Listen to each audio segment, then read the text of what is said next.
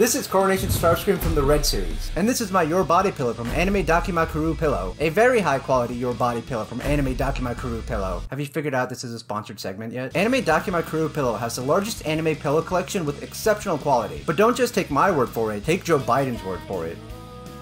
Well, Mecha Z, as you can see, the body pillows from Anime Dakimakura pillow have incredible print quality. That's right, yeah, and I was just blown away by the fabric they used, which is imported from Osaka. Weebs know that's in Japan. That's right, Mecha Z, and the products have great durability and a hidden zipper. So you don't lose immersion of your fantasies. Correct, my friend, because we all know what you're going to do with it. What the hell are you talking about? You can get body pillows of all your favorite waifus and other products as well, such as keyboard mats, rugs, and even Ooh, I gotta get me some of those. Use code ADPZ to get 10% off your order. I promise I won't know what items you get. The government will know, however. So check out Anime what's it called? So check out Anime Dakimakura pillow today and follow them on social media where they'll be doing weekly giveaways. And don't forget to use that code. Thank you, Joe, and now back to the video. I still live with my parents. I do like the box art for the figure. I'm in love with this image of Starscream, a bit too much. You can see more of it on the side. It does look really cool. Coronation Starscream from the G1 Transformers movie, if that wasn't obvious. On the side, you have all the extra accessories the figure comes with. On the back, just some more product artwork. Now let's open him up. I really like this schematic artwork they got going. But let's take a look at the main figure now. Here is the figure, and it's not my favorite. I do have a bit of a controversial take on this figure. First of all, the figure is kind of loose, similar to the laws that affect politicians. It's also definitely a much different plastic from what we're used to with other figures. And these wings are very flexible, which isn't a bad thing. Now let's quickly move on to the accessories so I can add them to the figure. He comes with a nice cloth cape, which I do prefer over the Studio Series version. 2 shoulder pads, and it looks like this one's already bent. Great. Great quality control from Hasbro. His crown, 2 extra hand pieces, and 2 really nice looking effect pieces. Man, this jacket was a bad idea.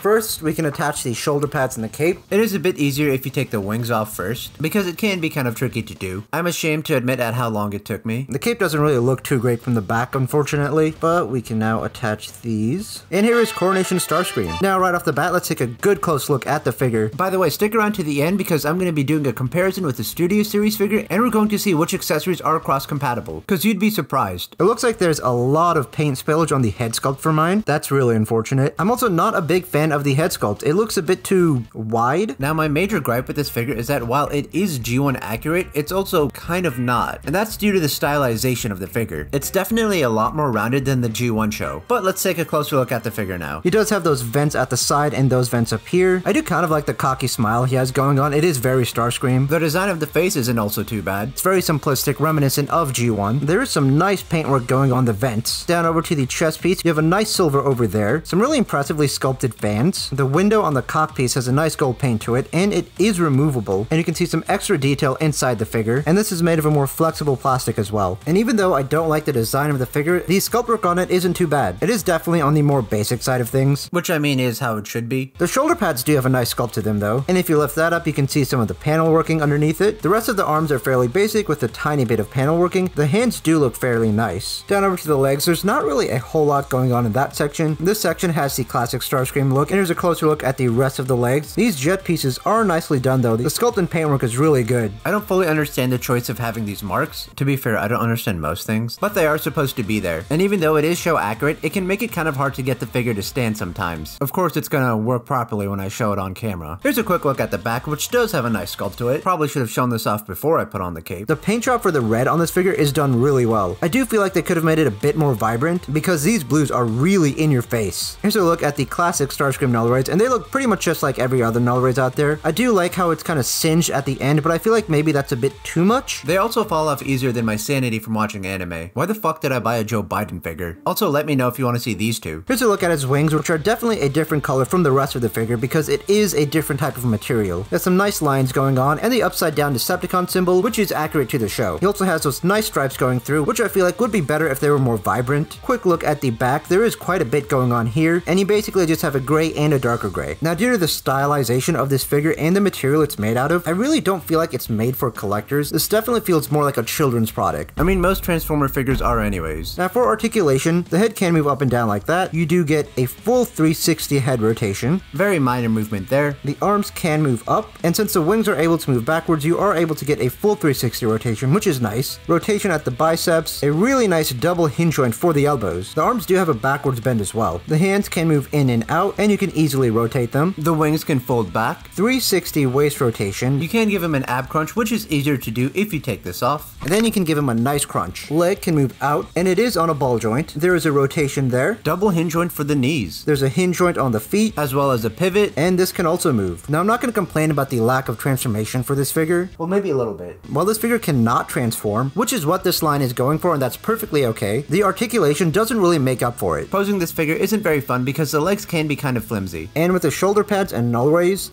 positioning his arms can be a bit difficult. On top of that, there's no port for a stand, so there's no chance of any aerial poses. Attaching the effect pieces is pretty basic, and that's how you do that. And then for the hands, pop them out and place in the other hand. And the sculpt work on this hand is also really nice, I will give it that. And I've also realized throughout this entire video, I forgot to put on the crown. There you go. And there is a full look of Coronation Starscream. This crown looks like dog shit. Now here he is next to Studio Series Starscream. And yeah, they do look very different. As you can see, the head sculpts are incredibly different. This one obviously has a lot more detail. It is basically just Earthrise Starscream. There's more paintwork on the shoulder pads. The null rays are attached to them as well. And if you want to compare the null rays, there's a look at that. I definitely think this one is much better. In terms of which figure is more accurate to the movie, I'm definitely going to go with this one, despite the stylization they went for. The color of the reds are different, but kind of similar. Definitely more noticeable on the purple shoulder pads and the blues throughout this figure. The sculpt on the legs are also very different. This one has a hard cape that can fold out, and I much prefer the cloth cape the Red series has. This one also doesn't have the nose cone at the back that this one does, because this is a non-transforming figure, so it doesn't need that. And the crown fell off. In fact, if you want a comparison of the crowns, you can see the mold is entirely different, and I much prefer the Studio Series one. Now let's take a look and see what accessories are cross-compatible. Let me just strip them down real quick.